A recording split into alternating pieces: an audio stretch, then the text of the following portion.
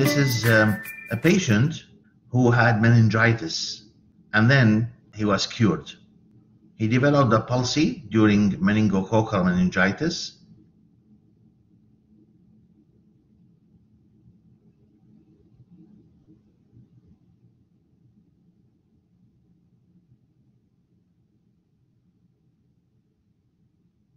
And then after he fully recovered from the palsy. So the question is, which of the following signs and symptoms is most likely present when the patient drinks coffee during his illness? So of course, we need to first of all, to identify which nerve was affected in this condition. Did you notice how the tongue deviates when he protrudes his tongue? It deviates to the right. So injury of which nerve is responsible for this deviation? It would be the hypoglossal nerve. So if the hypoglossal nerve is affected, why should the tongue deviate? Which muscle is mainly affected in this case when you protrude the tongue? That the genioglossus muscle will be affected. And you should keep in mind that we have two genioglossus muscle, one on this side and one on this side. So when the nerve is affected on this side, on the right side, then the other genioglossus will protrude the tongue, but on the affected side, it will not be able to protrude the tongue. That's why the tongue deviates toward the affected side. So now we concluded that the nerve is the hypoglossal nerve. Now, if the hypoglossal nerve was affected, which one of these signs and symptoms you would expect to find? Which nerve is responsible for the taste?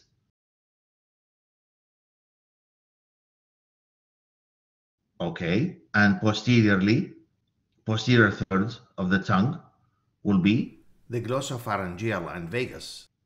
So will this patient here in this video, will he be unable to taste during his illness? He will still have taste. So A is incorrect. A is incorrect. Now let's go with B. Inability to feel temperature of his drink. Which nerve is responsible for that? Nerve or nerves? Lingual nerve anteriorly, anterior 2/3, and posteriorly it will be again the glossopharyngeal and the vagus. These are general, not special sensations. So to feel the temperature, if you touch his tongue, he will continue to feel that because those nerves were not affected. Okay, so again, he will still be able to feel the temperature of his drink. How about drooling from the corner of the mouth? Will he drool? Why? Which in nerve injury results in drooling from the corner of the mouth? Well, inferior alveolar means that this is sensory for the lower teeth. Mental nerve means that it is sensory to the lip and the mucosa of the mouth. But this is a motor action.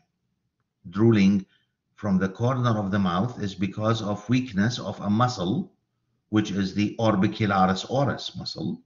And this will be the function of which nerve?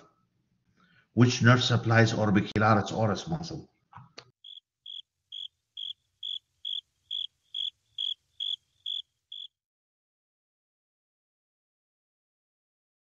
Mandibular division of the trigeminal nerve supplies muscles of mastication, anterior belly of digastric, mylohyoid, tensor palati, and tensor tympani. Orbicularis oris is a muscle of facial expression. So it's the facial nerve. So it is not affected. So none of the above will be affected in this patient because the patient has a problem with his hypoglossal nerve. Okay, so now look at this patient here and the continuation of the video.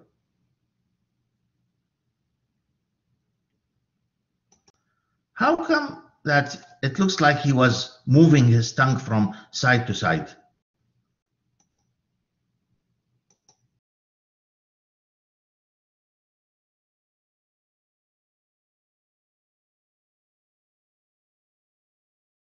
Well, good try, but actually, if you look closely here, he is actually not moving his tongue.